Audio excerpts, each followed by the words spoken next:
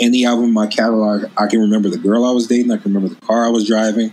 I can remember the issues I was having because I've kind of stayed, within that framework. So for me, I know a project is done when I feel like I'm getting out of that time capsule. It's like, okay, no, this is what it is. Let's polish it up and give it to the people. For the next album that I want to do, I need a year or two because I really want to level up and live some life and really incorporate some things that I'm not ready to do yet. I've always took the approach of the first thing that happens is I get the feeling of, okay, I want to work on a new album. It's time to work on a new album.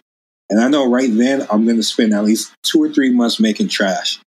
But I know I have to go through that process to get to the 1 or 2 gems. That's like the very start of what direction I'm going to go in. So with Pharaoh, like I knew I wanted to work on an album. It had a couple different names. But when I made Han Okay, I was like, okay, here we go. This is what it's centered around. Everything is centered around this track, this type of feel. And figure out where to take it if we're taking it to a label, if we're self-releasing it, if it's going to be a free download, whatever it is. I try as much as I can to never mix the business within my art. And to some people, that's a foolish thing, and I can understand it. But I like, in a sense, doing like method acting when I'm producing. I want to be all the way in that world. I don't want anybody telling me what kind of record I need. I have to be all the way raw with the music I'm making so it can be as pure as it is. And so it can capture that time period.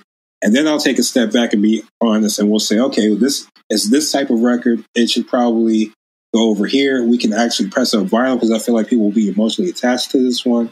And that's how we're moving with this one. But I always do the art first and then take off that hat and sit with the team and figure out, okay, now what is this and how do we sell it? With Low, I finished the whole version of that album that was done, I want to say November 2017.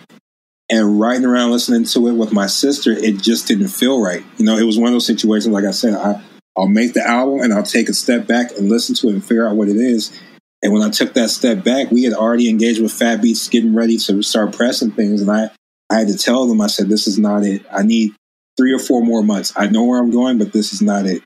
And that 3 or 4 months, I did, I want to say, 16 new joints of the 21 that are on there.